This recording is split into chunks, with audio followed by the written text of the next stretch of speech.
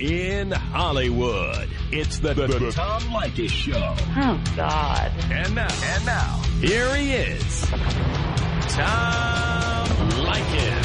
Thank you for tuning in to the Tom Leykis Show. This is where America gets together to talk about the issues you really care about. It's a different kind of a radio talk program. We're the radio talk show that is not hosted by a right-wing wacko or a convicted felon. No. I am your host. Write down our telephone number. You're gonna need it. It's 1-800-5800-TOM. 1-800-5800-866. Thank you for tuning in. Thanks for being part of our program. Here we are together again on the radio.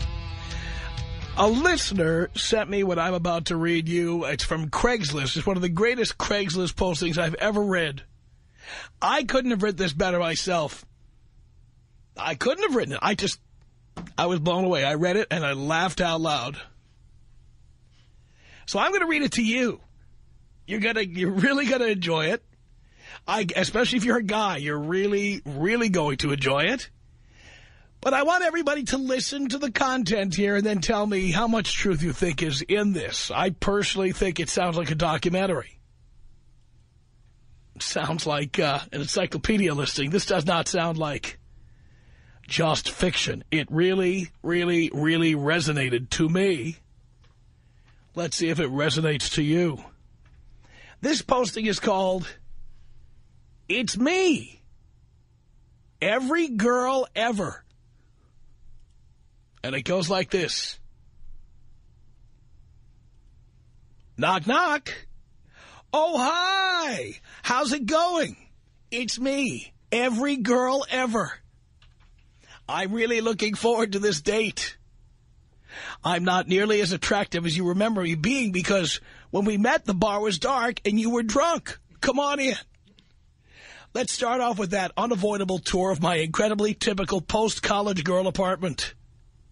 You'll notice that I went ahead and purchased everything that IKEA and Pier 1 have ever produced. There's my decorative bird cage over there, even though I don't have a bird. And there's my gay wicker basket with bamboo poles in it. I don't know what the hell that thing's all about, but I bought it. Hey, check it out. I've got more candles in here than a Roman Catholic church. Doesn't it smell like hazelnut?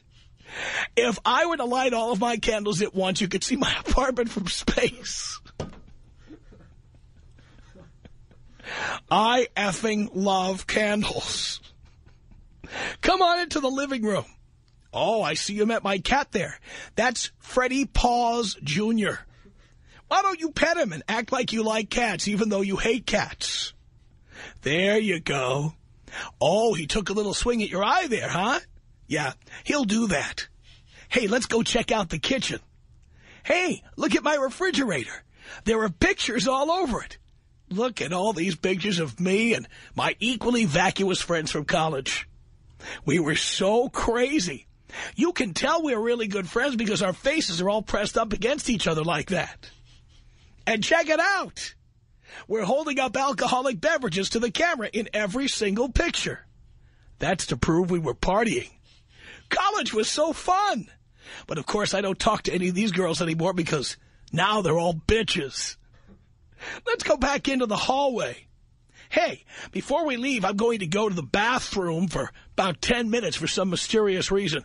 Why don't you sit awkwardly in my big, stupid, round papasan chair over there while you wait for me? It's like you're sitting in a hug. Be right back. Sorry that took half an hour. I don't know what the hell I was doing in there. Let's go. Wow, thanks for opening my car door for me. I'm totally going to blow that meaningless gesture out of proportion and delude myself into thinking that you're a really good guy, because that's what I want to believe. Well, here we are at the restaurant. No thanks, waiter. I don't need to see a menu.